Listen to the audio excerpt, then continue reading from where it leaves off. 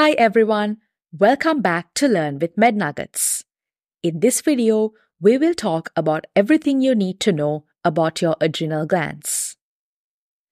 The adrenal glands are also known as suprarenal glands. Supra means above. Renal is kidney. The adrenal glands are small, triangular-shaped glands that sit on top of your kidneys. The adrenal gland is made of two main parts. The outer region of the adrenal gland is called the adrenal cortex, and the inner part is called the adrenal medulla. The cortex can be subdivided into three additional zones called the zona glomerulosa, zona fasciculata, and zona reticularis, each layer producing different hormones. You can remember the names of these zones with the mnemonic GFR. And for the hormones, think of it as the deeper you go, the sweeter it gets. GFR, salt, sugar, sex.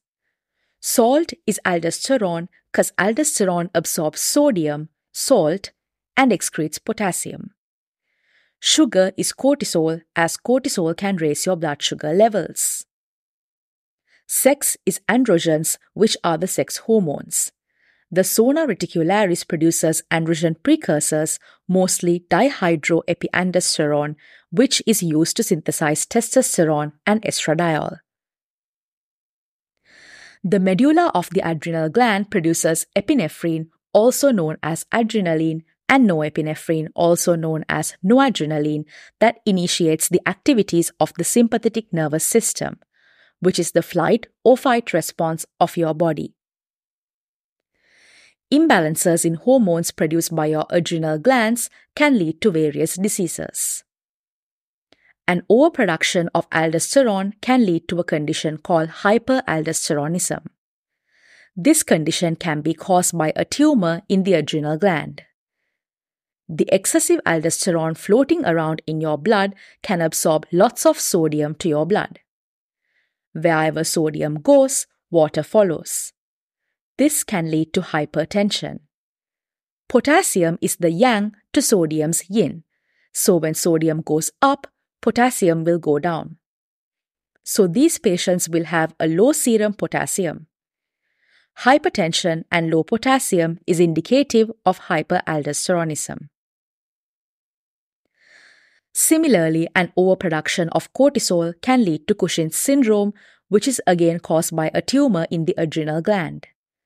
There are several causes of Cushing's syndrome, which we will discuss in our upcoming videos.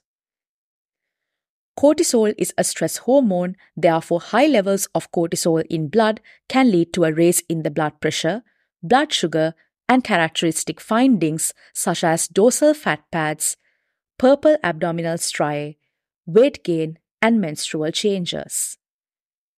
Think of all the things that can happen to you when you're super stressed during an exam. Whatever that is, times 100 is Cushing. An excessive production of catecholamines such as epinephrine and norepinephrine by a tumor in the adrenal medulla is called pheochromocytoma. This can lead to episodes of hypertension, sweating, and palpitations.